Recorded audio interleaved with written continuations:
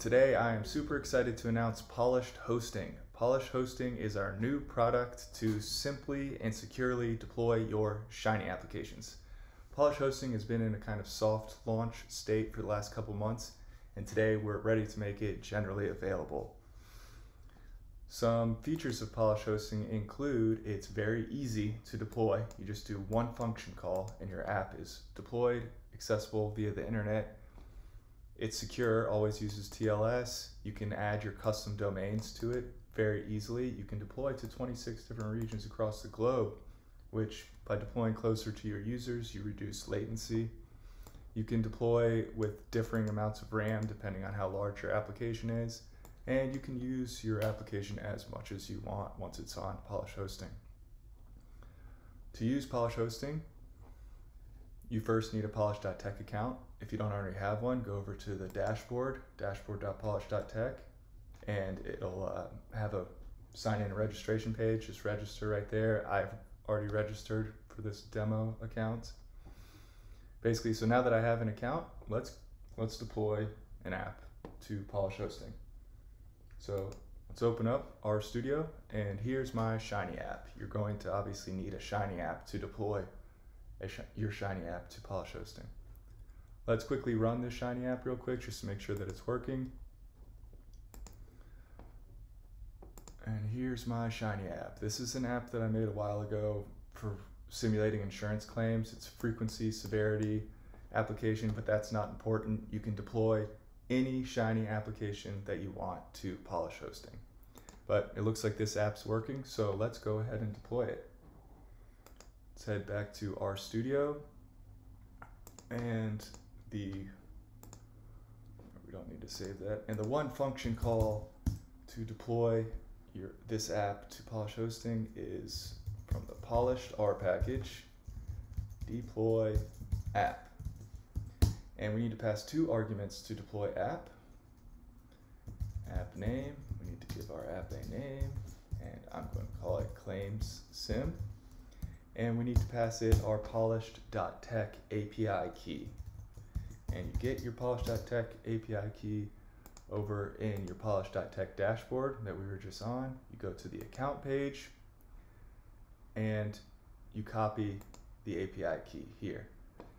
Now, I've enabled billing down here. Yours might look different. It might have a button here to enable billing. You have to enable billing to use Polished Hosting. Polished Hosting is $10 a month per app, but you get $10 of credits, so the first month is essentially free. So let's go back to RStudio now that I've copied the API key, and we just paste it right here, and that's it. We just need to run this function now. Let me stop the application real quick and run the function. And you can see it printed out some messages to the console, creating your application bundle. That's zipping up the application, deploying the application, it's sending it off to Polished Hosting. And now on Polished Hosting, we're basically detecting all the package and system dependencies, creating a Docker image and building that image right now, and then we'll run the container of that image once it's done, and that'll normally take about 5 to 20 minutes depending on how large your application is. So we'll stop here and pick this back up once it's okay. And here is our freshly deployed Shiny application on Polished Hosting. Let's play with the app real quick to make sure everything's working. And the app is working as expected. Now anybody can access this application at this URL. It's set up with HTTPS, and this is just the default URL that is generated by Polished Hosting. The next step is going to be to change this domain to use our custom domain, whatever your domain name happens to be. And to do that, we'll head back over to our Polish.tech dashboard. We now have our first app on this dashboard, so we go over to our Shiny Apps page, and this is the app that we just deployed. It's called Claims Sim. This is the URL that it's hosted at right now. We can tell that it's deployed on Polish hosting right here. And in order to add a custom domain, we click on this edit button here. We click on this button to set up our custom domain. And you can enter in any domain, your domain name here. So whatever your company's domain name is, just right there, you can use a regular domain name, or you can use a subdomain like that. I'm going to set up a subdomain, so I'm just going to call it sim.polish.tech. And once you have your domain typed in there, you click this button to get token. And then what you're going to do is you're going to copy and paste each one of these DNS records over to your DNS provider. My DNS provider is this company, Versal. So I'm actually going to walk through the process of adding the DNS records to my DNS provider real quick. You'll most likely, almost certainly, have a different domain name service provider. Maybe GoDaddy, maybe through AWS. So, those are common options. So first we need to copy these 4 A records. So we'll come over here. Sim was the subdomain. The type is A, and that's the value, and the TTL.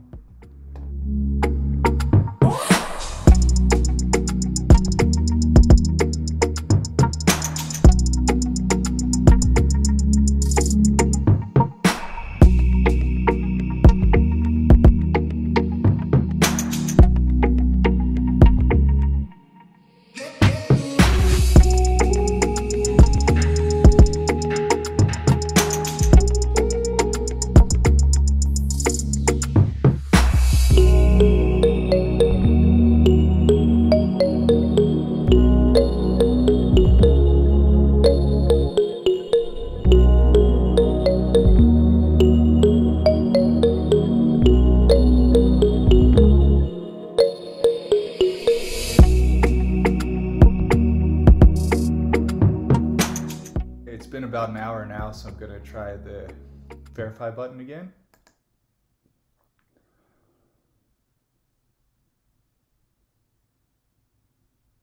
And I think it's working. Let's give it a second. Yep, domain verified, we're all good. So we can close out of here now. I'll give you this green message saying that the domain is verified. And even after it's verified, now you'll have to wait about an hour, and then you'll finally be able to go to your custom domain here. I'll just try it out real quick to see if it works. But normally, yep, it takes about an hour for this to propagate now, and then you'll be able to access your Shiny application, this Shiny application, on this domain. And for more information about setting up Polish hosting, head on over to the docs page at polish.tech, go to the hosting section, and we have getting started, documentation, more information about setting up custom domains, information about how to connect to your database from your Shiny application, and information about deploying R Markdown that renders PDFs from your Shiny application. And there'll be a lot more to come, so stay tuned. All right, thanks for watching.